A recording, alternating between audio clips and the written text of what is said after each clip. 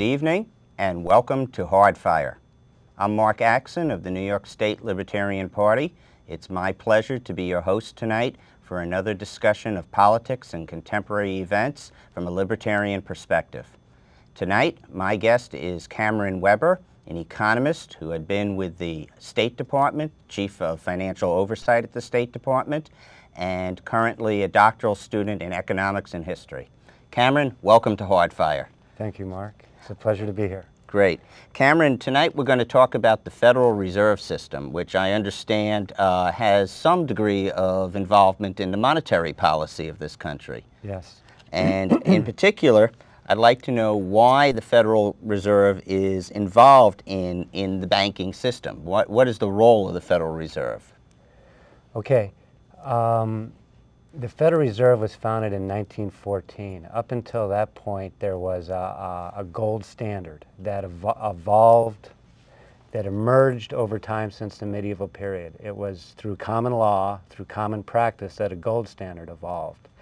And then it wasn't until the central banking period, the United States Central Bank, the Fed, 1914, that we've had such a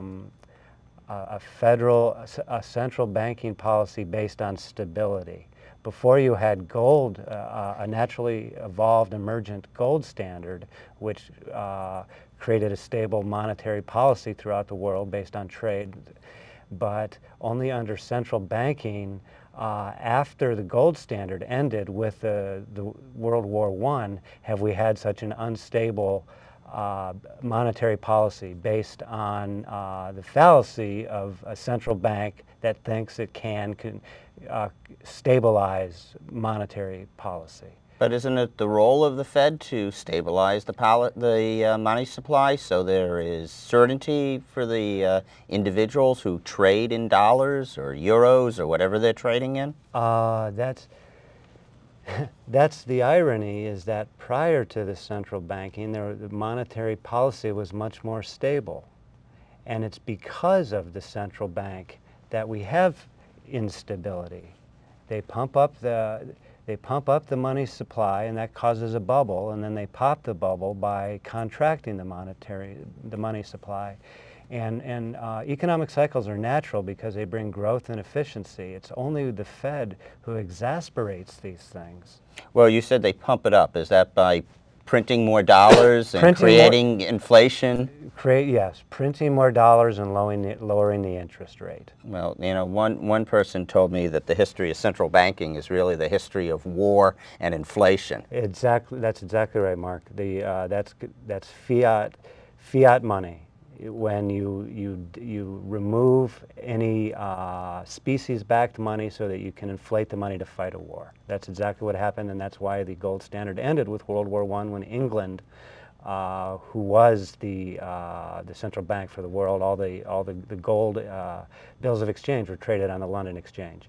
And when England pulled out of the gold standard to fight the World War I, that was the end of monetary stability. And the taxpayers won't pay more for wars, so you just have to print more money? That's right. And then when you combine that with Keynesian economics and the fallacy of printing more money to encourage growth, you end up with inflation and debt.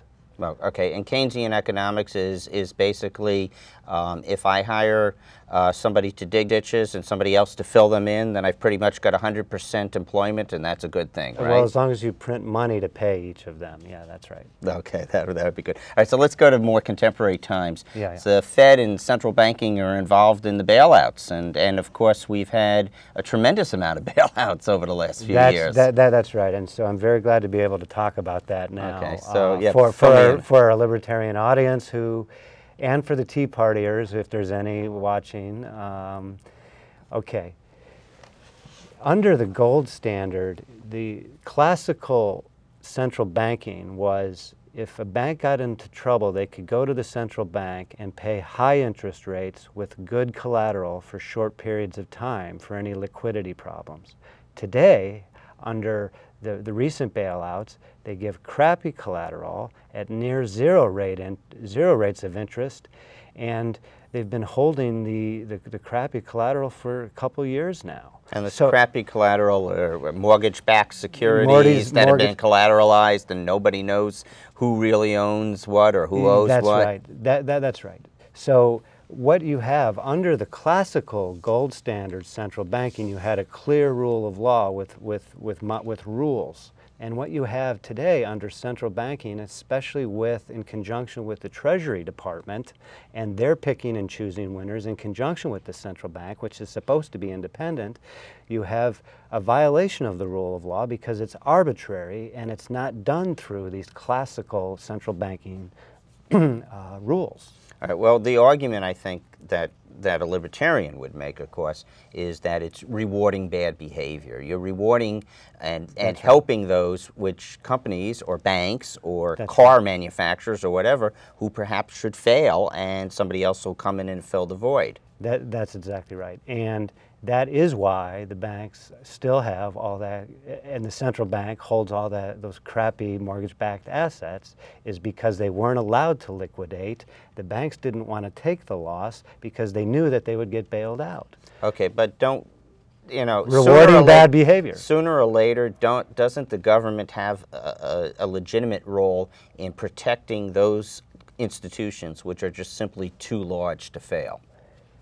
What would happen if Citibank went under, or Chase? I mean, all right. Let me just say about this too large to fail. It's too large to succeed, and in fact, it's government policy which creates the large institutions in the first place by limiting competition. I mean, the FDIC forcibly closed more than 240 banks in the last year. Say that you and I are competing, and I don't like your competition. I call Sheila Blair, and I say, Mark Bank, I don't think they're really liquid. And then, you know, it depends how close I am. That's public choice theory economics. Then they close you down, and that centralizes the banks and makes banks larger. And removing the competition. What's the Fed's role in all this? The Fed, okay, the Fed is supposed to, the Fed is supposed to keep monetary stability. In the United States, they're supposed to do monetary stability and increase the money supply for controlling unemployment, all right? So in order to do that, monetary policy relates to the banks. So because the banks hold as reserves United States government paper, bonds, okay? And so the Fed has to work with the banks. So because the Fed works with the banks, therefore they then have to regulate the banks. So they're deeply involved in what's going on at the banks. So we have private industry and the government sort of merged together. That's exactly what it is. A classic definition of monopoly. Yeah, monopoly capitalism, anti-competition, unintended consequences, and now recently in the last couple of years, the egregious bailouts. And these bailouts have exacerbated the unemployment situation too, have they not? Yes. And how is that?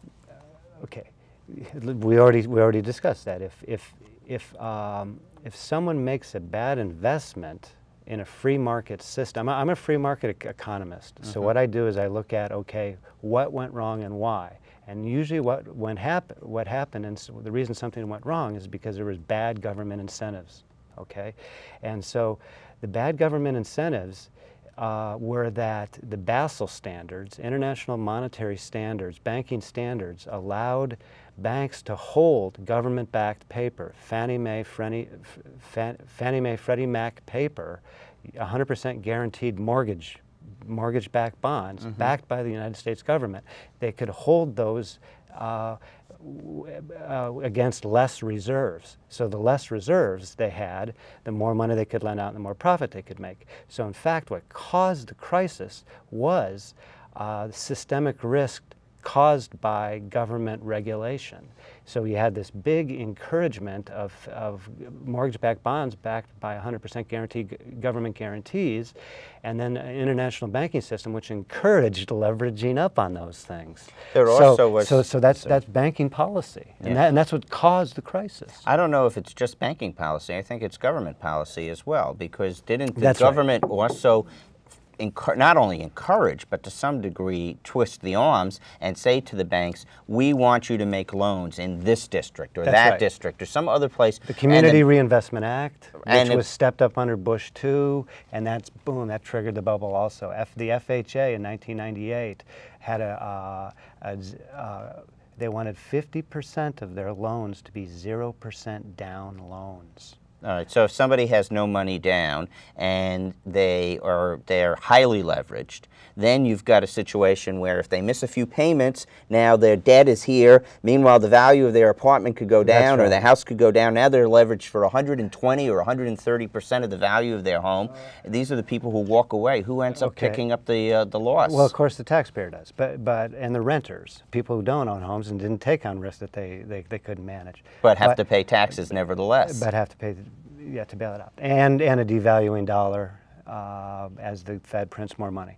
But I want to go back to that issue of home ownership. Home ownership in the United States was overtly encouraged in the 1930s to prevent people from becoming involved in radical politics. If you own a home, if you have a mortgage, then you work 9 to 5 to pay off that debt. You don't get involved in radical politics. And that's been the United States policy ever since. Once the government program's put in place, it doesn't go away. So the mentality of the United States government, Democrats and Republicans, all the way through since the 1930s, is to encourage Americans to buy homes that they can't afford. And of course, the tax code encourages that by making the interest on a loan tax deductible, but the rent that you pay for a house or an apartment is not tax deductible. Thank you, Mark. You just touched on the most fundamental problem with the United States economy, and that is, yes, you can write off debt on the tax code, both mortgage debt and corporate debt, but equity is taxed twice. That's how come you can get a management class that creates debt, trading these mortgage-backed securities for fees. Each firm, counterparty, gets a fee. The debt spiral goes up because they write it off on taxes. Yet the owners of the companies, the equity holders, are such a small percentage that they don't have an incentive to monitor what's going on. You know, Karen, we've been talking a lot about mortgages, and I used to think that a bank would make money by lending it to people, charging interest, taking back an interest in their home called a mortgage. And now it seems it's a lot easier for the banks just to take TARP money and buy treasuries with it or something. Exactly. It's unbelievable. It's not. They're not in the lending business. They're in the government. They're in the receiving of bailout money, of taxpayer bailout money. It's not a crime because they're doing it. Maybe history will look at it as a crime. Should be a crime. But what's happened is, unlike the classical lender of last resort, central banking theory, where you charge high amounts of interest for good collateral for short periods of time. Like I said, it's 0% interest. So the banks give them that mortgage-backed crap, and then they can borrow money at 0%. So you buy a bond. You buy a corporate bond, you buy U.S. government bonds, and you make the interest percentage. That's called the carry trade. So you make all these profits without investing in anything that's productive. The mafia would say you're playing for the VIG. all you're doing is investing in more debt. And so you have people are stuck with homes they can't afford, therefore have to get jobs that they don't like, instead of working for themselves.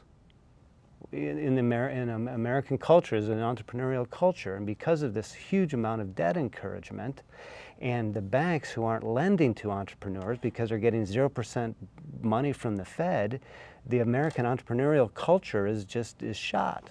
But it's not a bad thing to own a home. I mean, that in of itself is not a bad. Most Americans do own homes. Yeah, 60%. That's right. And home ownership per se is not the problem. I think the problem is that the government and the banking industry, to some degree, hand in hand, have encouraged people to take on much more debt than they can possibly, afford. And then you've got a bankruptcy code that says it's okay, just walk in the door and we'll let you, and we'll write off some of it. Yeah, right. And I know that that's been reined in to some degree over the last decade, but there still is an ongoing incentive all the time to people to borrow much more than they can afford and not to be responsible for their own actions, which of course from a libertarian point of view is something that we would never encourage. Libertarians believe that you're free to do what you want, but similarly you're responsible and you have to pay the piper. If you did something, you caused something, that's your responsibility to remedy the situation. That's right. The tax code is the tax code is a special interest to the financial sector, to the mortgage bankers, and to the real estate agents. It's a special interest to them, and what that does, I like to say that it turns people into tax-paying wage slaves.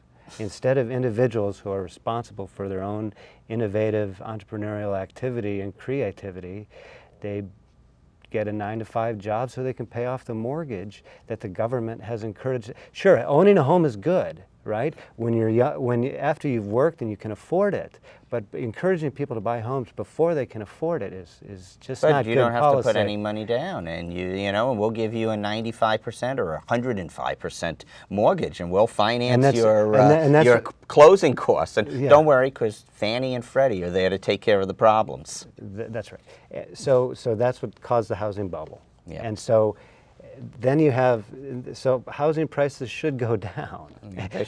They need to liquidate and go down, but we have the mindset that we need to keep the housing prices up. Well, you're an economist, and economists know that things go up and down and up and down. But they're not able to go down now is the problem, and that's free market economists.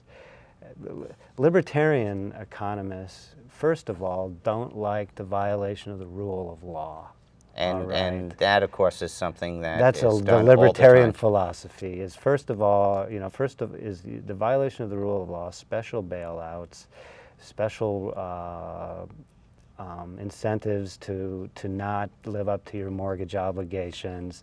To one class of people, but not to a different class of people. So you start picking and choosing who gets the special favors. And that's a violation of the rule of law. And it's always upward redistribution. So it's the poor who didn't, and the responsible who didn't take on more debt, who are paying for those that did, and so that's redistribution upwards, which is an injustice that libertarians see. So what can be policy? What can be done about central banking? Okay, thank you for asking. So I would like to, Frederick Hayek, who won the Nobel Prize in 1974, Hayek won a Nobel Prize. And for his theory of the business cycle, which I described about central banks pumping up money and then dropping money and exasperating the cycle. So he won the Nobel Prize for that. But Europe was negotiating and discussing a common EU, the Euro policy. Mm-hmm. And Hayek said why that would not work, okay? Because it removes fiscal accountability, fiscal and monetary accountability from the member states. So I'd like to, what Hayek did, Hayek studied monetary economics for 50 years. And first he thought the gold standard would work, then he thought central banking would work. Finally what he said is we need to denationalize the money and allow competition against the dollar. So when he says denationalize, he's not saying that we should have money countries get together like in Europe with the euro. What he's saying is the opposite. We should have competing monetary systems even within one country, like within the United States. That's right. Right now, if you call your money legal tender, the Treasury Department will throw you in jail. Oh, absolutely. So what he wants to do is allow free market money to compete against government money to keep government money honest. And so if you have competition, then you have an incentive to offer a decent product. And then a lot of economists, or even free market economists, not necessarily libertarian economists, but free market economists, are afraid of what would happen if you denationalized the money. But free market economists understand that a society is freely associating, and you can't plan the future. If you let people freely associate and contract voluntarily, properties will emerge. So competing banking systems will emerge. Competing financial intermediaries will emerge. But then we don't have stability because we don't know that the dollar will be accepted, or the yen or the yuan or whatever will be accepted in Arizona, but it won't be accepted in Utah, or accepted in New Mexico, but not in Connecticut. So we don't have stability now. Not only do we not have stability now, we have exasperated cycles, and we have a violation of the rule of law. Mm-hmm. So, all right. So, what would Hayek's solution be? Denationalize. But why should we not let people choose freely what money they want to use? By people, I mean the individuals who ought to have the right to decide whether they want to buy or sell for francs, pounds, dollars, D-marks, or ounces of gold. I have no objection to government issuing money, but I believe their claim to a monopoly, or their power to limit the kinds of money in which contracts may be concluded within their territory, or to determine the rates at which monies can be exchanged, to be wholly harmful.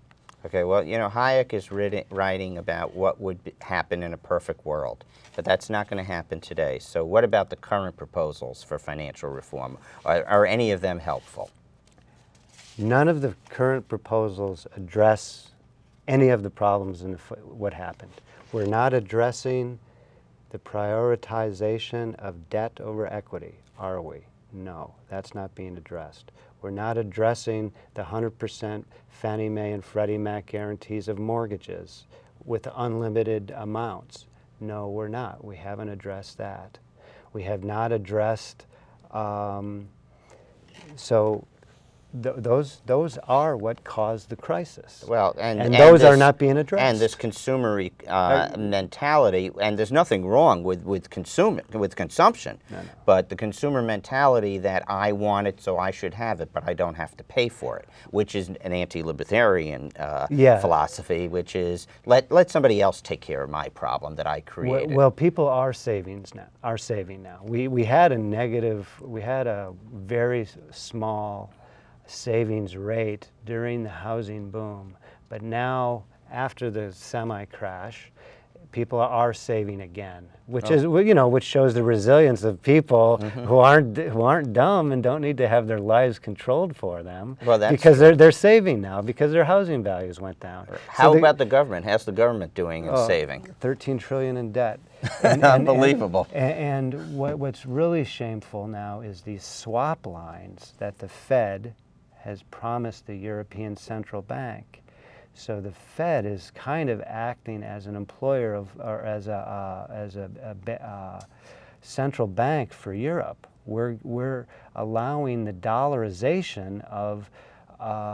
So in other words, just like the Fed is giving 0% to American financial institutions, we're giving discounting. We're promising discounted money to the Euro Union. So that will help to bail out Greece or Portugal or whatever countries. It's just a power grab. It's a power grab. It's a power grab on the behalf of the arrogant central bankers. And so, you know, the collusion. And the other thing is, one of the proposals is to create a consumer protection agency within the Fed, okay? And so the problem was to protect the consumers from the Fed, or the other way around? Yeah, right, because so the bubble and the problem was caused by the mortgages. Yet, as you know, as a real estate attorney, every mortgage that you sign has the FHA signal, little FHA. It's been approved. It's Fannie or the FHA. Somebody's behind that. So as the consumer's going through their mortgage documents, they see the U.S. government stamp on there already. So why does that help? Why just a different government stamp? That doesn't address the problem. It's paper overing the problems, which is excessive debt due to write-off and not enough equity because of double taxation. All right, the other thing, liquidation fund, all right, is supposed to not cost the consumer anything. The idea is that the Fed or a Financial Stability Board would decide which financial institutions are bankrupt and then work out the, just like the FDIC does with banks, work out the bankruptcy of it. So that removes it from the court system, from the civil system and civil bankruptcy, and removes it to the administration, who then would manage the liquidation of private businesses. Again, an egregious rule of law violation that had nothing to do with the financial crisis. And of course, this is what our current government is giving us. Cameron, we only have a minute or two left, so I have at least two solutions to propose to our viewers, and then I'll ask you again. The first one is that one of the things our viewers might be interested in doing is picking up this book here, written by our speaker tonight, Cameron Weber. It's Economics for Everyone, and I strongly recommend this, and that would be a good investment of the few dollars that you have left. The other thing that our viewers might consider doing is voting for the libertarian candidates in their community, whether it is a candidate for governor, a candidate for senator, such as what we have here in New York, or any place else, is supporting the Libertarian Party.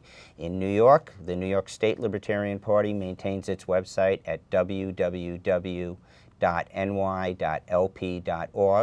And here in the city, the active chapters in Brooklyn, Queens, Manhattan, and now Staten Island, and soon the Bronx. And that would include, for example, the Manhattan chapter at www.manhattanlp.org. And there you can get more information about the activities in the city, our newspaper Surf City, and this fine television show. And again, that's www.manhattanlp.org. And there's also organizations here in Kings County, in Queens County, in Staten Island, and throughout the state as well. So Cameron, very briefly, because we only have a short amount of time left, what solution would you propose for us to should we do away with the Fed? What should we do? I agree with you that people should start looking into libertarianism, libertarian politics, and libertarian candidates for public office.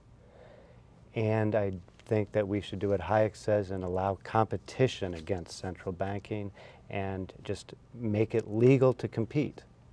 That's what I would do. Compete not just capitalists with each other, but compete within a system of different tenders and different government systems even. That's right.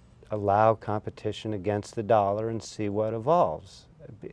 The people in the central bankers and the technocrats have been given way too much power, and the Treasury officials have been given way too much power. Okay, well, thank you, Cameron Weber, and thank you, viewers, for being with us, and we'll see you again next time here at Hardfire.